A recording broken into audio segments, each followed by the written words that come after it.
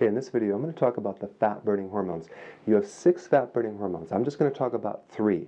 And 3 triggers to these fat-burning hormones would be something like protein, high-quality sleep, and the exercise. Okay? Now, here's what you need to know. There are 2 hormones that will nullify, cancel out, smash all the 6 fat-burning hormones. One would be cortisol. That's the stress hormone.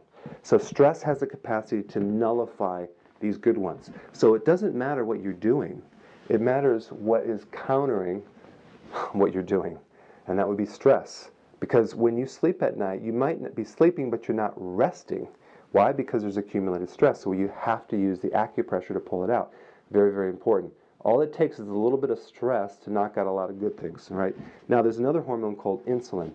Now, this is a very powerful hormone. It's probably even more powerful than cortisol, and it's triggered by sugar. So a cookie, half a glass of wine, half a glass of orange juice, has the insulin power to nullify 6 hours, minimum of 6 hours, but up to about 72 hours, depending on your metabolism, of all these fat-burning triggers. So you start triggering all the fat-burning hormones, the insulin comes in there and just squashes it. Why? Because insulin is a dominating hormone.